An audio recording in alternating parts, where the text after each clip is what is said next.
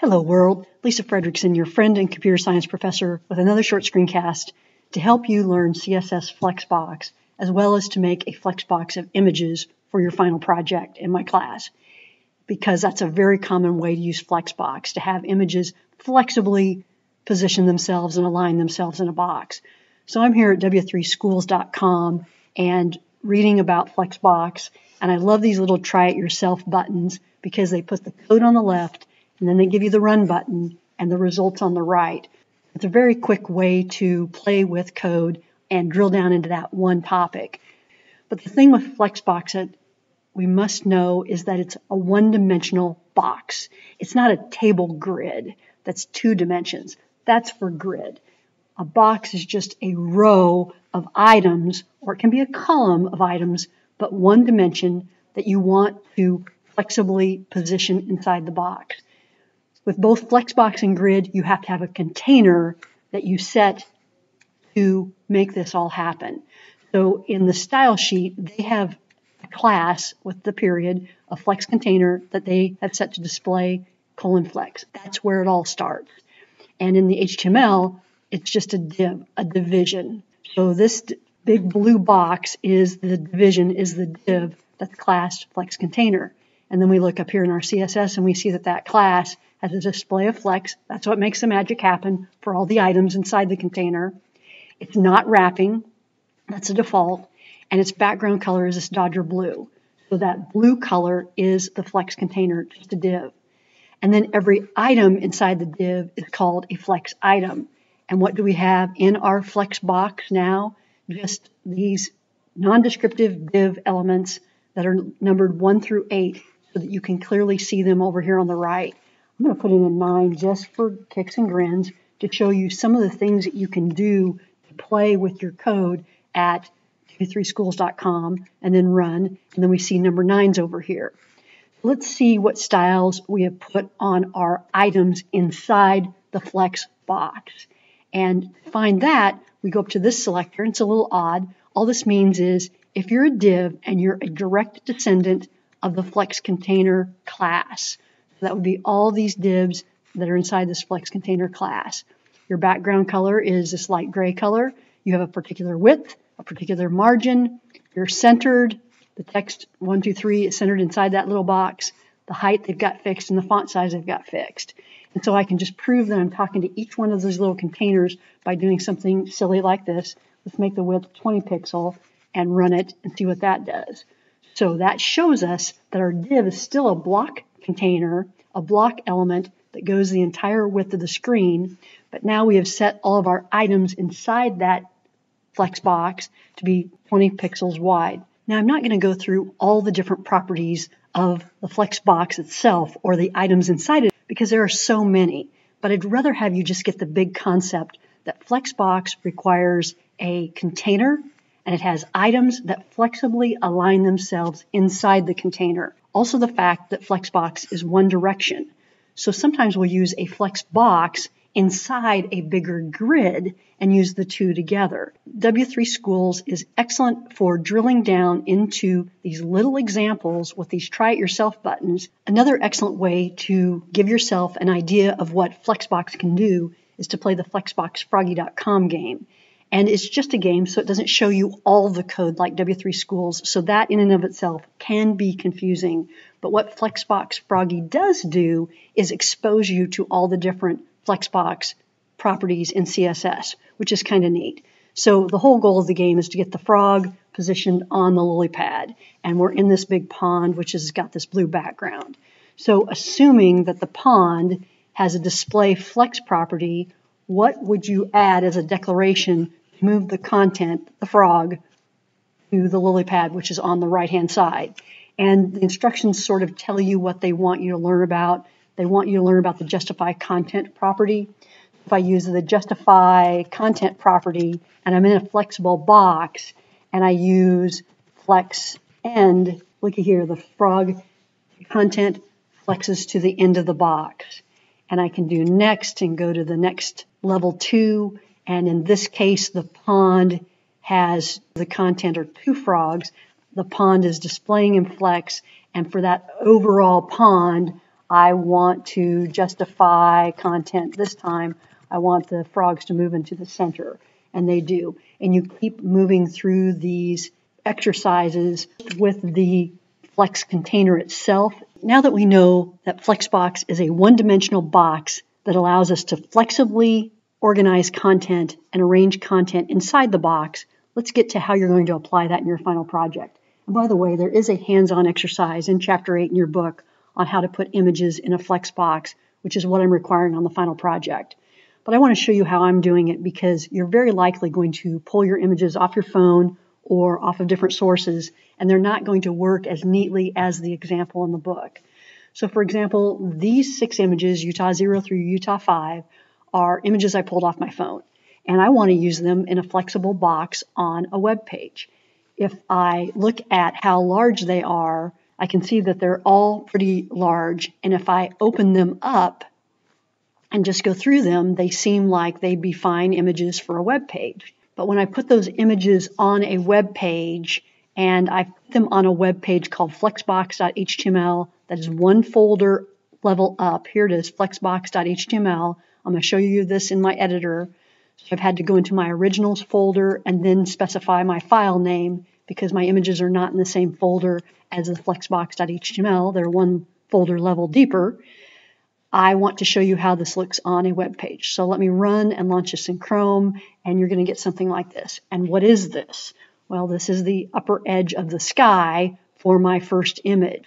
So I can see that when I put these images into a web page right off my phone, they are way too big. This is not going to work. So some of you might be tempted to put in height and width attributes like this.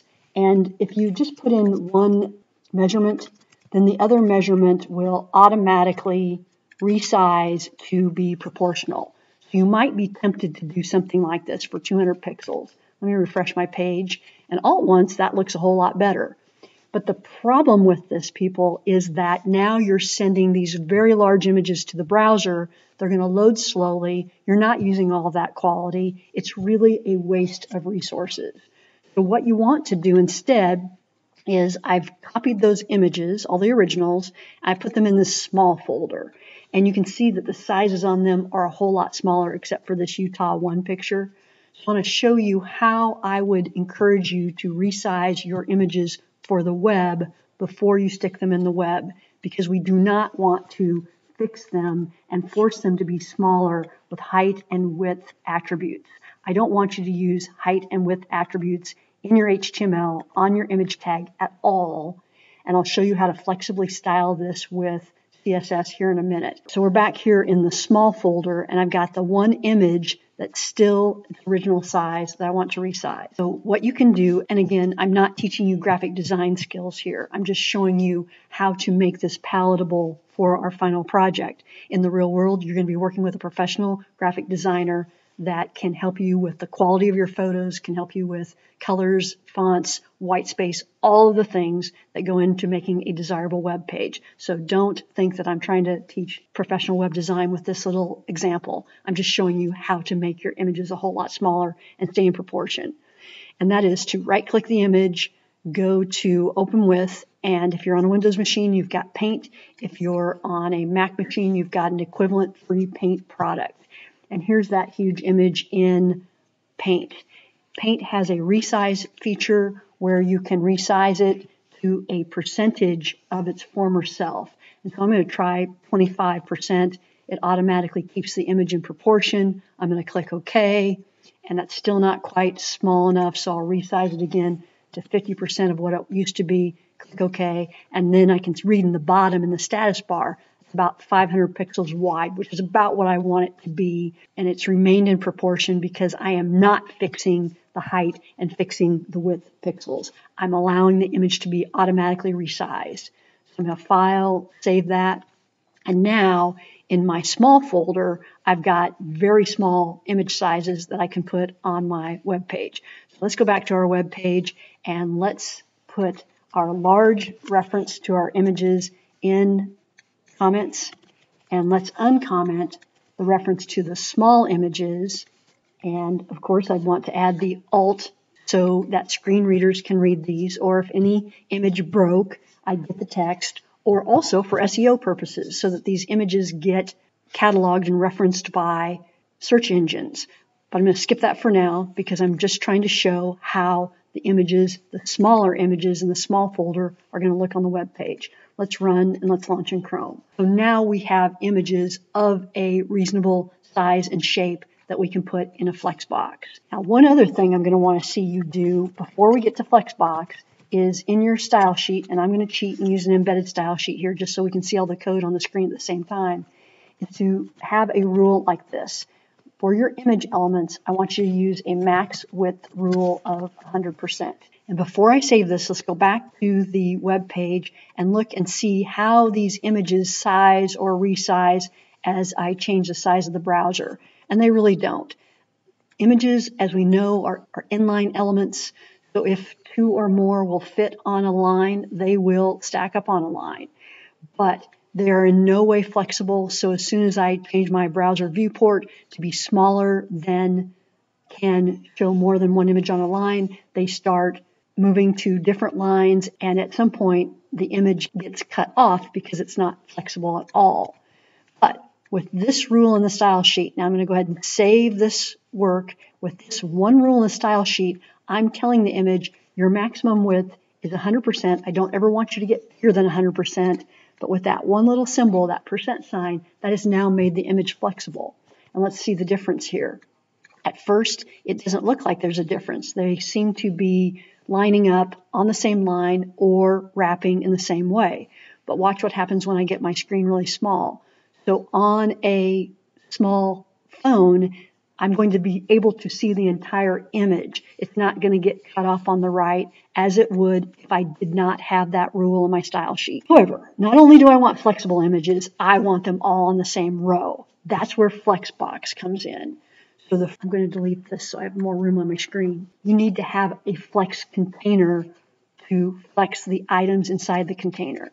So let's do that. Let's create a div, and I'm going to ID it as my image box, and that div stops right there. And then up in my style sheet, I'm going to style to the image box. I'm going to display flex and see what that does. And this is a very important technique to try one thing at a time and then go over to your web page and reload. And now I've got a flexible box, and it's put all of those images in that box. But of course, I don't want my images cut off on the right-hand side. And the way the example in the book handles that is to use these precisely sized images with height and width attributes that are exactly the same in the exercise 8.1. And that's okay, but you might not have images that are perfectly sized. And you just got done hearing me say, I don't want you to put height and width attributes in your HTML because that forever fixes the size of that image. We want flexible images with CSS. So how do we do that? So the problem is horizontal overflow on a flexbox. And thanks to Professor Google and Stack Overflow and an article that discusses this specific problem, I found this rule. Min width on the flex child will solve the horizontal overflow problem. So let's put that rule into our images inside the image box, save, and see what happens on our web page. Okay, we have no more horizontal overflow. We do have a proportion problem, however, so let's fix that. And I'm going to put a comment here because that is such a non-obvious rule. Fixes horizontal overflow, so I don't forget the next time I need such a thing. I'm going to also add height and width of 100% to the images inside the image box. Let's see what that does. Okay, now all of our images are in the flex box, and they're proportional, and they flex beautifully, and they're not any bigger or any smaller than their actual size. Now, if I would rather have these aligned to the bottom instead of to the top, I could go up to my container, my Flexbox container, and say align items baseline, and that will put the items inside the Flexbox along the bottom. Save, refresh, and there we go. Now I've got flexible items in a Flexbox. No matter what size my screen is, I'm going to get all 6 images in proportion, flexibly showing on my device. And that's what I want you to do for your final as well. Now you can see that anytime you have images of the same size, Flexbox works best. So starting with a set of small images that are the same size for your Flexbox on your final will probably give you the best results. Thank you.